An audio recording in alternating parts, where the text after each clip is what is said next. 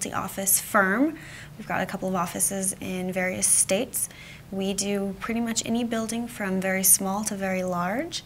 We've even done structural sculptures on cruise ships, and we do stadiums and everything in between. So we do everything. Engineers are very spatial, that's sort of how we think, so it's very intuitive for us to jump into a program like Revit. We actually didn't view adopting Revit or BIM as an investment at all. It was just a necessity. Our clients were doing it, we were asked to do it. If we want to stay in business, we're going to do it. We adopted it relatively in an all or nothing sort of fashion.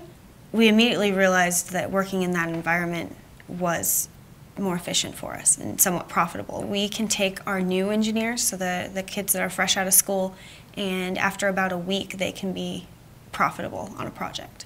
So our preferred main software on the structural side is Revit and AutoCAD. So we use everything that comes in that suite, we pretty much use it. We have several licenses of various design suites, and we've chosen to use those products because they're the most efficient for us. Our company needs to make sure we always have the most recent releases available to us. So being on subscription really helps us always have all those products available so we can better serve our clients.